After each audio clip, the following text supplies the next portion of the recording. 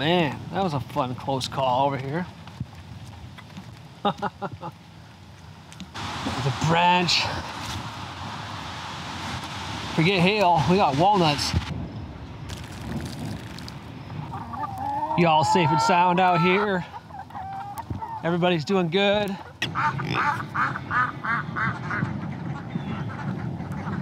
Do you like all this room, Ruben? Maple? Charlotte? Y'all gonna be some good friends?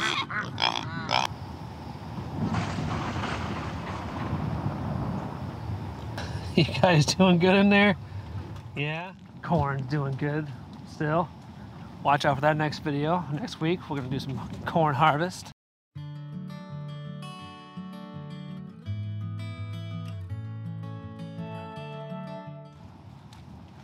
Oh, Klondike. Whoa! This is not what you want to see. I'm guessing the wind blew this? I'm guessing? I don't know. Oh, the boys. Yep, sorry guys. You guys good? All you goats are fit in there, huh? Oh, Klondike. See, there he is. Lone bell pepper, are you doing fine? My generator just kicked on. Something just happened.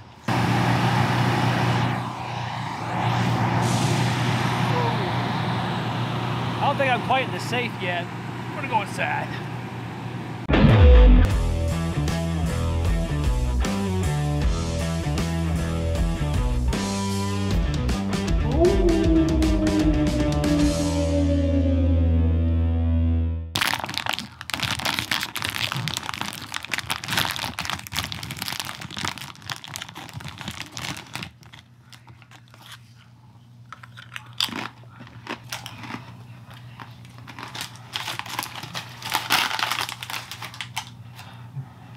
It's the little things like that that makes the camera work fun. It's making having a camera and providing content very enjoyable.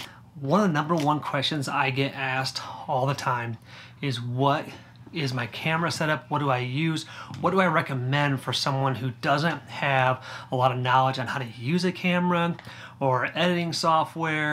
Prior to YouTube, I have had zero experience with a camera and zero experience with editing software.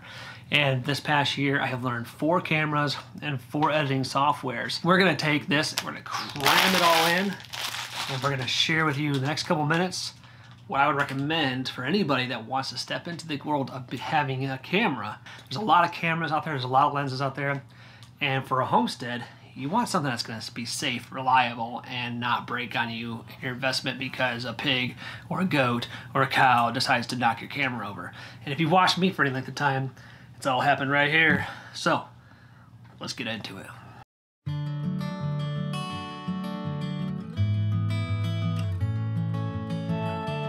Ooh. So, let's open up this old bag of stuff I haven't opened in a while. All right, so it's come time for me to depart from this camera gear, but the oldest camera setup I got, which I should say experience with cameras. I have experience with camera gear as far as my cell phone and this GoPro, which I learned a little bit about, which was a GoPro Hero 4 that I took with us, my wife and I, when we went to the Caribbean, and we went to the Virgin Islands, actually, St. Thomas, some time back, and I took that with us. That was about my extent with cameras. Cameras can be a scary thing, especially if you don't know a whole lot about them. If you're looking to get into a camera and a YouTube channel, first do this. Start out your YouTube channel with a cell phone, okay? I always tell somebody, before you get really into the YouTube world and getting into buying gear, go ahead and start out your channel with a cell phone lens and see if you like it. Because if you don't like it, then you're in with all this camera gear and you're like, well, I don't want to use it. Some people, like myself, I can't really stand to watch too much shaky footage or stand to watch too much cell phone where the picture goes really blur or it goes really bright and it just goes really dark and it just, your eyes get really busy and it gets to the point where you're just like, this is too much for me. You can really get some great video footage with your cell phone. I mean, you can take great footage, you can actually get a gimbal for your phone. There's all kinds of tools to do with your phone.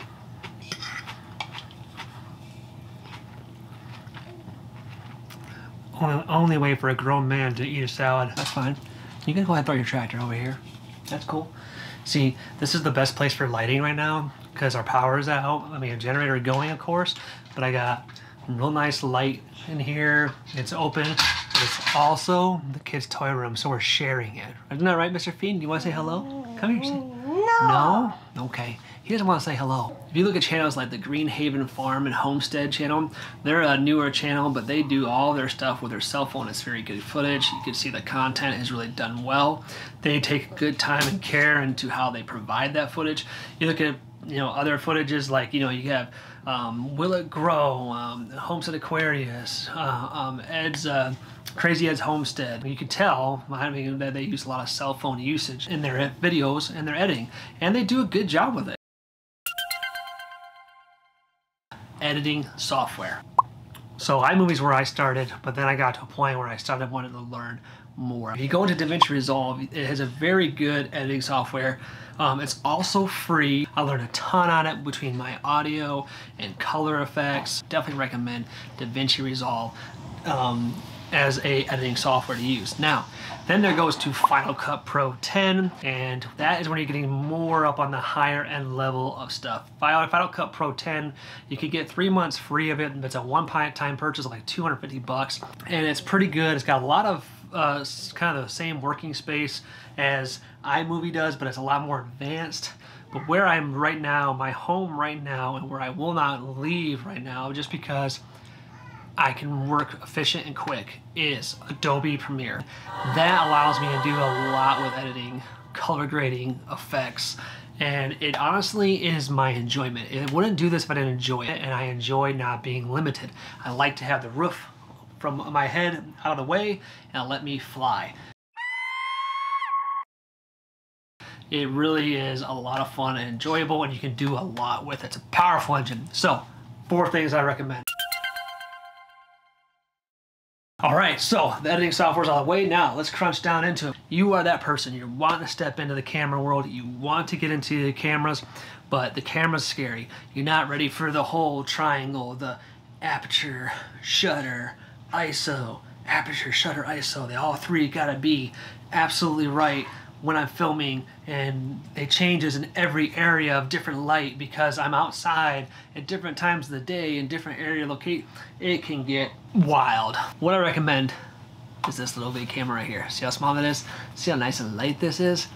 This camera right here, I highly recommend because this camera is got a great autofocus, and it runs fantastic in auto mode. So really, you can just turn it on, punch, and go. And that's how I started. I started everything in the auto world. I started to turn it on. It's got a nice little flip out right there. So if you want to vlog, turn it right around, boom. You can talk to it. It's light, so it doesn't really burdensome on the arm. So it really does well. It's got face tracking. When you buy this camera runs probably anywhere from $500 to $600. Okay, $500 to $600, and truthfully, that's cheaper than most of your cell phones nowadays.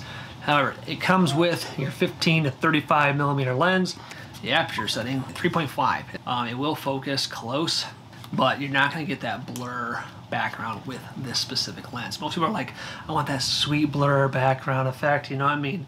And that usually consists of apertures that are lower than that. So if you ever want to do that blur background, that's when you get a lens like this. Boom. Let's see if it focuses. Boom. This lens right here, and there's this little lens right here, which runs as an aperture of 2. Now I run everything in my camera. Everything is run manual. I do not run auto. I don't run my photos in auto. Now I had another lens for this. However, my dad jumped on it because he heard I was selling some camera gear, and he bought my vlogging lens. And I'll put the description of that lens down below. And it was perfect for vlogging because I could hold it back, and it was wide and really gave me that good blur background effect.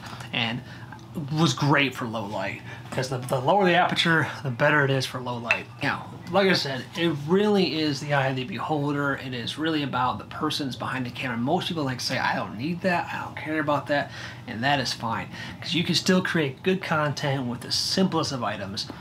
I wanted to get into cameras. I wanted to get into lenses. I wanted to get into better stuff and providing better things and making better footage. Why? Because it was enjoyable to me. One last thing, my audio gear.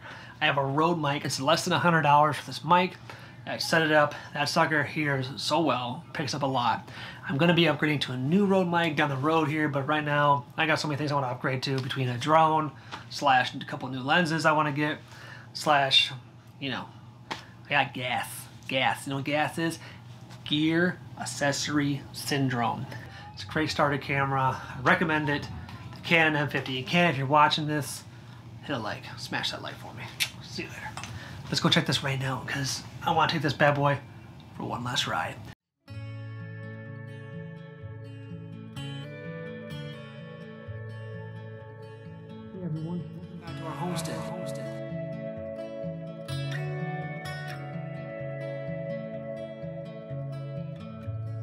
Is it safe? Is it safe to say that I know that you've been trying? Will it last? Will it last the day? I don't know, but we'll be trying. I don't want the pain, I don't want the stain to stay on our life.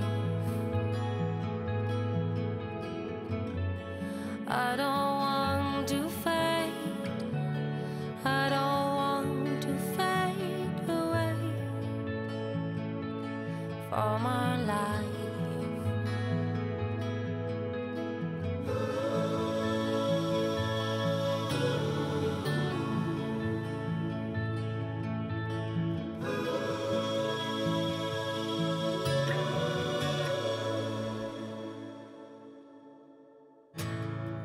Holy moly, look at that. See that blur background effect? That's because I'm using that special lens that gives me that blur effect. Oh, I'm in it? Yes.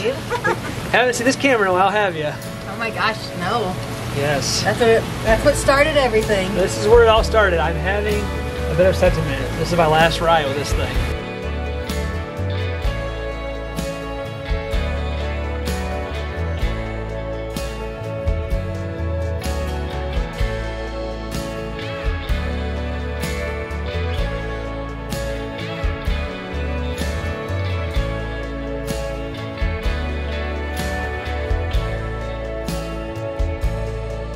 Take good care.